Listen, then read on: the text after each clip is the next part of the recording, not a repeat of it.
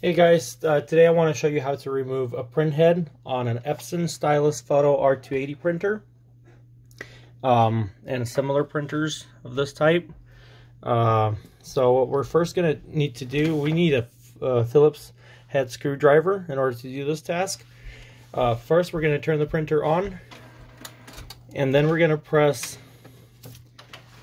the ink button so the carriage moves over to this opening here, so we could have our carriage go back and forth.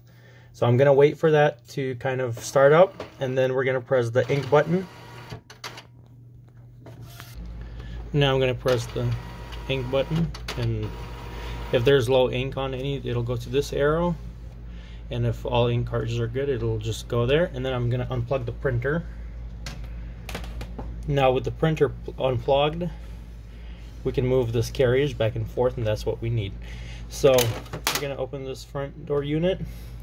There's 4 screws that we need to remove in order to get to the inside, and it'll be much easier for us to work from there. There's a screw right here, one right there, you can see it there, and there's 2 on the back. So let's get started on the 2 over here on the front. Got that one. Sorry, this is the one that I got first. We don't have to remove the top cover. It's easy to remove actually, but we don't have to do it, so we can just keep everything together and less work. And then our second screw, right there.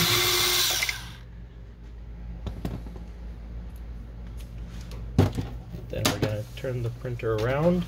Let's remove the cord so it's not in our way.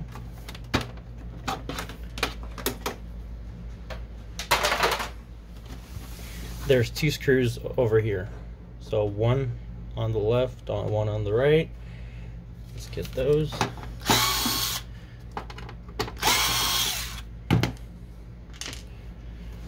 Now we can lift this top straight up.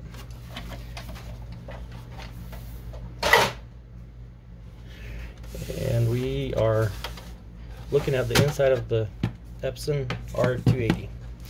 Our print head is in this carriage unit. We'll remove all the ink cartridges. This is where the print head is. You can see it. So the next step that we need to do, you don't have to remove this, but if you want to, you can put it out of the way. It's not really going to be in our way. You're going to need a flathead screwdriver in order to remove this piece here, that one with chips. But first, on the right, like if you're looking at it right now, on the right side, we need to remove this plastic piece first. So let's do that. I have this kind of there's this latch right here that we just need to lift up and push the plastic piece down. There we go. So it went down a little bit, unlatched. Here we go, this is the part. Then we need to disconnect these 2 cords here. This one cord wire right here that is connected to the back side with a chip reader. So the latch is a lot of times for this piece is on the right and left side. On this particular one, it's on the back. So we'll need a flathead screwdriver. We're just gonna put it in here. The latch is located about over here in this area. So what we need to do is just put a screwdriver back there.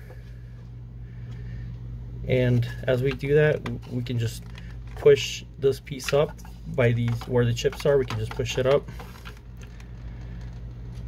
And you should be able to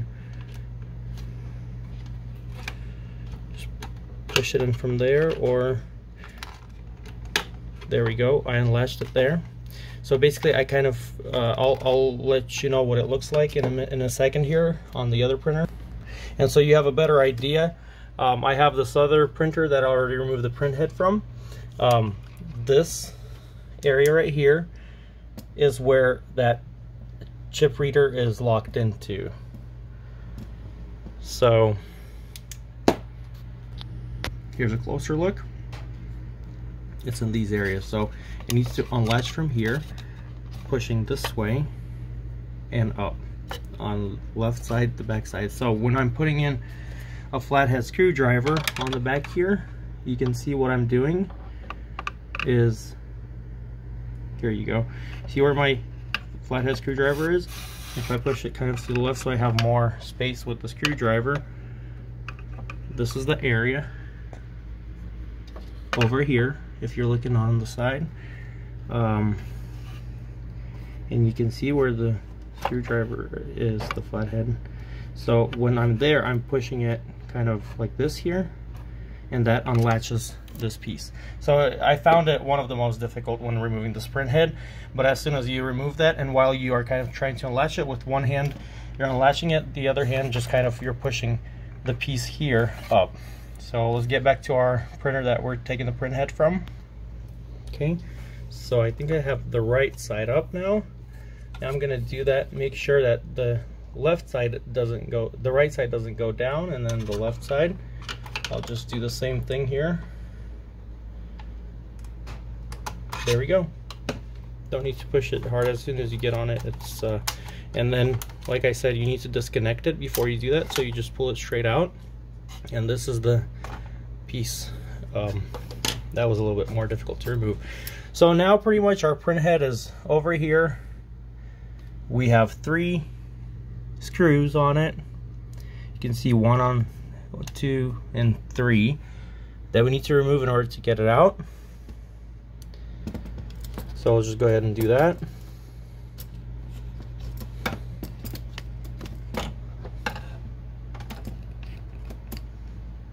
There we go. That's a Phillips screwdriver with a little bit of a thinner tip. The one that I have on my screw gun, it's a little bit thicker, so, but it's standard size Phillips head screwdriver. Just if one is too thick, find another one that's a little bit thinner. So we have the 3 screws out.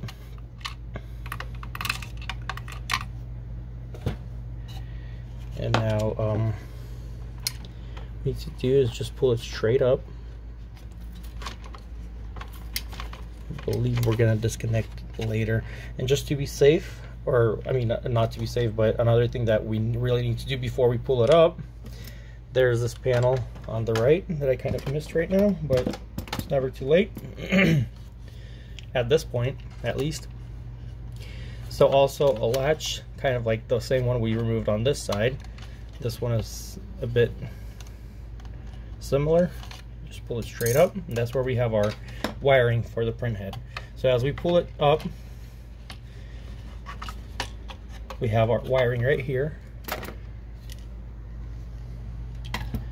on this side, and that's where it's connected.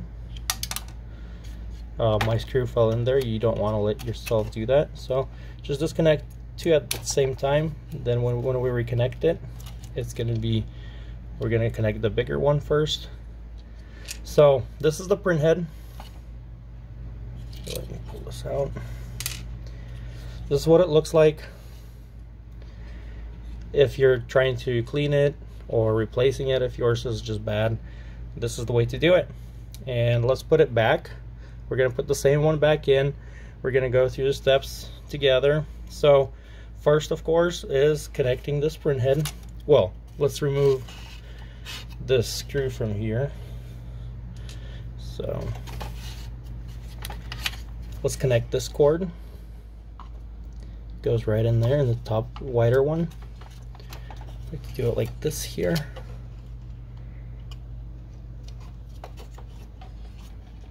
And make sure you reconnect it firmly and in the right space. I'm sorry, it's a little bit hard to see, but I'm doing my best here not to damage anything and reconnect it. There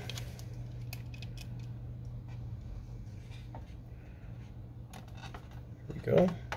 It's pushed in fully. Now the smaller wire goes in here. pushed all the way in.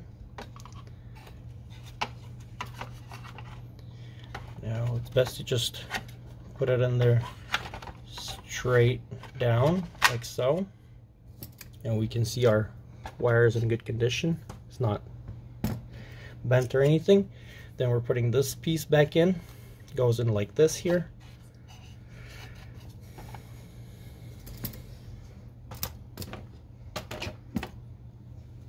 So just like that, kind of use your both of your hands.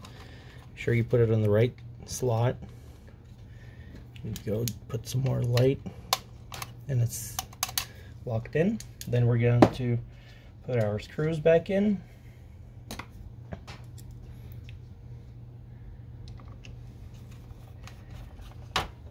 Oops.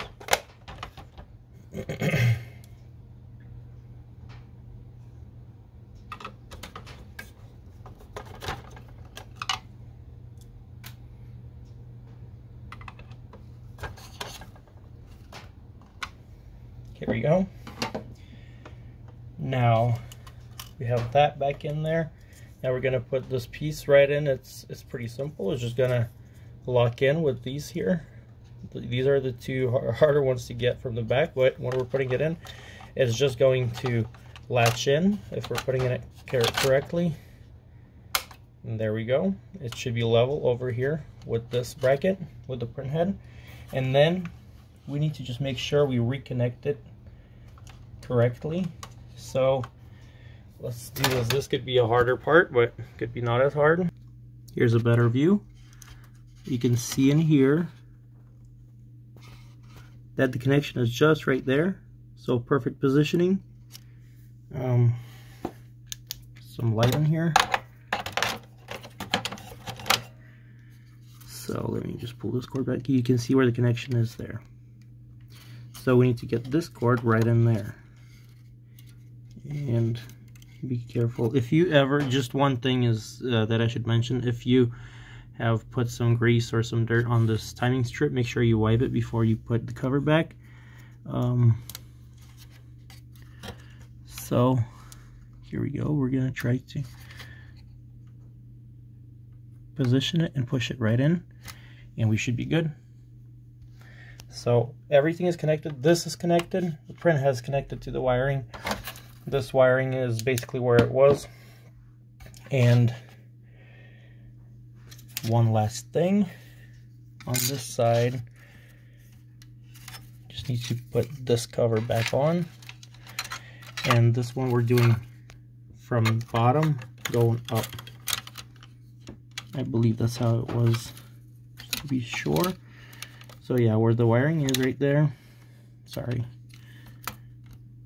So we position it to those and then we push it up. Now it's latched in. And pretty much that's it for this one here. All we need to do at this point is put the cover back on, which is simple to do. Okay, so the cover goes back on like so. It's very simple, it just lights on. You can see the connections there. I mean, how it just flush in there. So what we're gonna do is we're gonna put the screws back on. And also another thing, if you want to test your print head before putting the cover, you should be able to do that.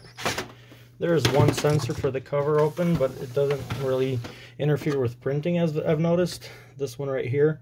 So you should be good. And then 2 screws up front, one in here and one in there. And I've shown you a close-up of the location of screws before, so if you missed it, it's at the beginning of the video. Turn your printer back on, let it restart, and it's gonna ask you for ink and so on, and you should be able to print. One thing that you should keep in mind, that if you're trying to replace a print head, make sure your ink cartridges at least have at least 50% ink in them, and they're not dried up, where you know you've used them recently, or things like that. Because a lot of times print head is not the main issue. It could be partially clogged, but a lot of times it's because ink has air in it or is not functioning properly, especially that you refilled ink. Sometimes they're not refilled the correct way, or some aftermarket ones, which I like aftermarket, but some are not built properly. So this is how to replace a printhead on an R280 and similar printers. Hopefully it was a help to you, and we're going to do another video on how to disassemble the printer to get certain parts. Watch that if you're interested.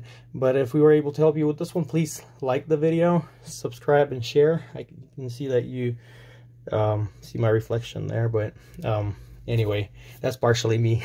Thank you for watching, and have a wonderful day. Thanks.